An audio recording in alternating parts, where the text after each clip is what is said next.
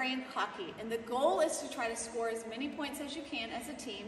And in this instance, it's red team versus blue team. And you basically have one of three positions. So I'm going to go through and walk through the directions for each one. The first one is the forwards. And they always start on the blue line.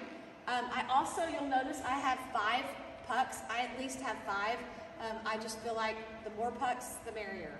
So it just gives more kids more opportunity and just causes less issues in the game. So with that being said, the forwards, they can work from this blue line back here, and I will extend that blue line so it's all the way to the basketball court. So they have blue line all the way down to the other end. Now, I love for them to pass, work on their passing, work on moving with the pucks, all those things that we've already worked on in prior classes. But their goal as forwards is to try to dribble down and try to knock over a pin. So then they would go and try to find another puck. Okay? Now they cannot cross over the blue line here. So it's blue line to blue line. They have all that area. When coach blows the whistle and says time, clean up, they're going to take their sticks back where they were, where they started on the blue line here. And they would sit on this line until I rotate. So that is the forward position. Next I have the goalies. And so the goalies position is they stay behind the blue line. And their job is to defend the pins. Now, I also tell them, and sometimes I will have 6, 7, 8 kids back here because again, my class sizes are large, but you may not have that number.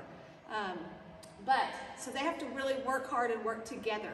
So their job is to defend the goals. They cannot reach over the blue line. They have to stay back here. But any puck that comes back here goes behind the black line all the way to the wall, they can get. If they accidentally knock down a pin, that counts as a point for the other team. Or if a pin knocks down, what they do is they pick it up, wave it in the air to our scorekeeper. Once they get a thumbs up from them, they set it back up on the black line. And I will have little pieces of tape that I put down prior to the lesson to mark, so it's easy for them to set them back up. So that is the goalie position.